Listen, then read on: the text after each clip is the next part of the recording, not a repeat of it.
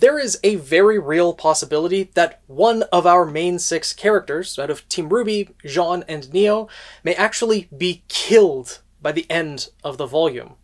And given how events have been progressing thus far in Volume 9, it's seeming more and more likely that one of them will be killed. I think, if any, it will only be one, as it would be such a shock factor to see on screen that they're probably not going to kill off more than one. And the likeliest possibility that I see happening right now is with RWBY herself. With the emotional state that she's in, and the fact that she took off on her own, she is in the prime position for Neo to catch her and actually succeed in taking her revenge by taking RWBY's life.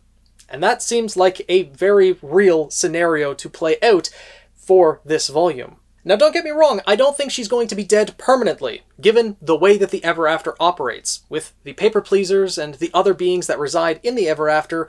By dying, well, they die a little bit, but not really, as they are reborn in the world as something new, as the person that they wanted to be when they were still them.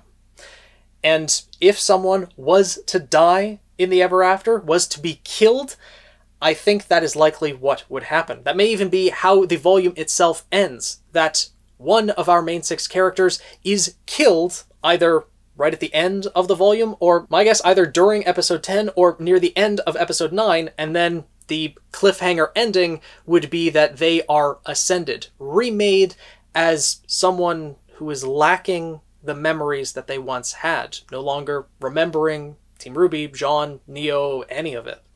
Something like that seems like a very real possibility. We don't exactly know how Ascension is going to affect our characters, and that's really not something I'm going to discuss in this video in particular, as I think more than one of our 6 characters is going to end up ascending by the time they leave the Ever After, and I want to discuss that in a different video. This one's just going to focus on, who may actually end up being killed on screen and the events that will lead up to that moment happening. So on that note, the likeliest candidate I think right now is RWBY herself, given just the situation that episode 7 of RWBY Volume 9 ended on. RWBY took off on her own. Neo is targeting her, and thanks to Jean's map, we know that the acre that the Jabberwocker normally resides on is right next to the Paper Pleasers acre. So, depending on what direction RWBY took off in, and the likeliest direction that she took off in is probably towards the Jabberwocker, towards where Neo has likely set up her base of operations and is endlessly spawning numerous Jabberwockers, where her power seems enhanced, where she is able to ambush RWBY and get that one-on-one confrontation that she has been craving for the past 3 volumes now. There are a number of different ways that encounter could play out. I've gone over a couple of them before on how RWBY might be able to convince Neo that she didn't actually kill Roman Torchwick. If Neo creates a clone of Roman to exact her own revenge, and, well, RWBY's memories of Roman influence that clone to actually tell Neo the truth in some way, shape, or form, well, Neo might be convinced that RWBY isn't the one to blame, and they will end up working towards the common goal together, maybe not necessarily as allies, but just to try to get out of the Ever After.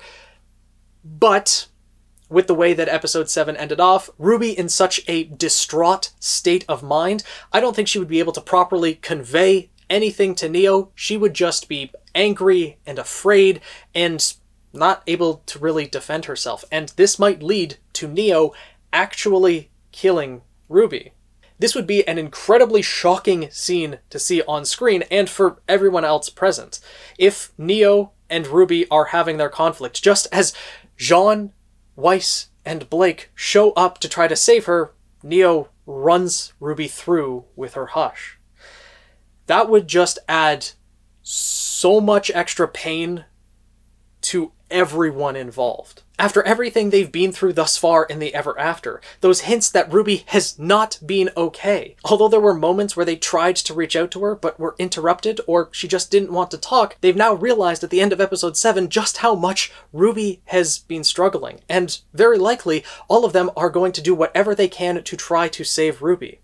And if they try to get to her and are too late, that would be such a powerful scene for all of them, and would kind of put them in a similar state that Jean's in, where he failed to protect Penny, failed to protect the Paper Pleasers, and now the rest of her team would fail to be able to protect RWBY as well. It would be an extremely dark scene and cause despair in everyone involved. They would all lash out at Neo, and perhaps she would meet her end in that moment as well. I do think that if RWBY would be killed on screen, that she would be ascended. That seems how the progression of souls work in the Ever After.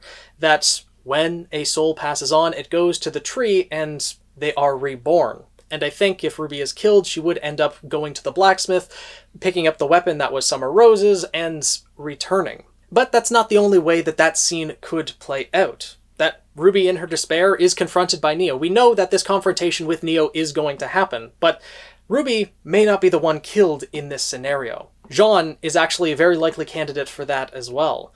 Given that he has failed to be able to protect people over and over again now, that he wasn't able to protect Pyrrha or Penny or Lewis, and now not even the Paper Pleasers, the only ones who he thought he could protect.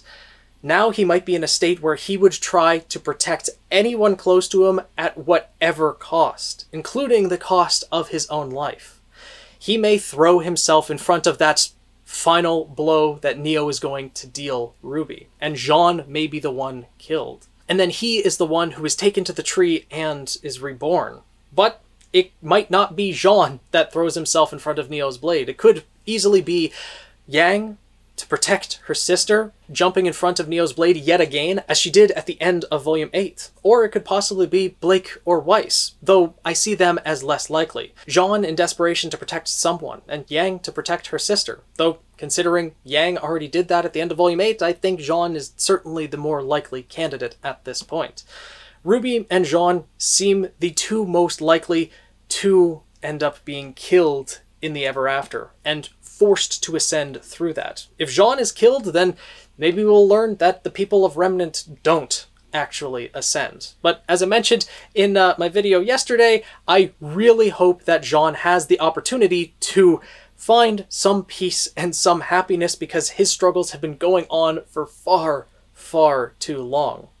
But there is a third character that might very likely meet their end in Volume 9, and that would be Neo. I know that given her extra power boost in the Ever After, it's a lot less likely that she would be killed, but if all of Team RWBY and Jean gang up on her, I think that they would be able to overwhelm her even in this enhanced state that she is in, with her more powerful semblance. And if they are able to, then it might result in Neo's death as well. Something that I know none of us want to see. I don't think any of us want to see any of these 6 characters die, but in Neo's case, if she does meet her end, I fear that this one might be a permanent end. That as Team RWBY and Jean overwhelm her, the real Jabberwocker takes that opportunity to attack the one that has imprisoned it, I guess. We don't exactly know what's currently happened to the real Jabberwocker, but it's likely still alive, and Neo is keeping it somewhere and creating clones of it. But if its captor is thrown down, then it might take that opportunity to attack. And if Neo is attacked by the Jabberwocker, there is no ascension for her. And that is also a possibility that could happen. I hope that none of them get attacked by the Jabberwocker and all of them have the opportunity to continue on in the RWBY series. But the fact that the Jabberwocker exists in the Ever After, and we know that it does break the cycle, we may very well see it bring an end to one of our 6 characters' story. And the likeliest for the Jabberwocker to kill would be Neo. The likeliest for Neo to kill would be RWBY or Jean. But it's also a non-zero chance for Weiss, Blake, or Yang as well. These last 3 episodes of the volume are going to hit a lot of heavy notes, especially with RWBY's trauma out in the open. And now that RWBY is on her own, she's going to be extremely vulnerable to any danger that may befall her, the most prominent of which is, in fact, Neapolitan. So with that, I would love to know your opinions down in the comments below on who you think may be killed in the Ever After, if anyone. Do you think it is likely that someone might meet their final end through the Jabberwocker in this volume, or do you think that someone is going to ascend by actually being killed? I think that multiple characters are likely to ascend, and that's a topic I will discuss later, but right now, I think that we may actually see the main character of the RWBY series, Ruby Rose herself, be forced to ascend by being killed by Neo. It does seem like a real possibility at this point. If you guys enjoyed this video, got you thinking a bit more about Volume 9, the events of the RWBY series, and how things are going to progress from here, make sure to subscribe and join the Guild of the Eternal Flame. If you're a fan of the series No Game No Life, maybe check out my second channel, The Daily Flugel. And if you want to discuss RWBY live or see some games played live, make sure to check out my Twitch channel, linked in the description below. I stream every Tuesday and Saturday. With that, I'll see you guys in the next video.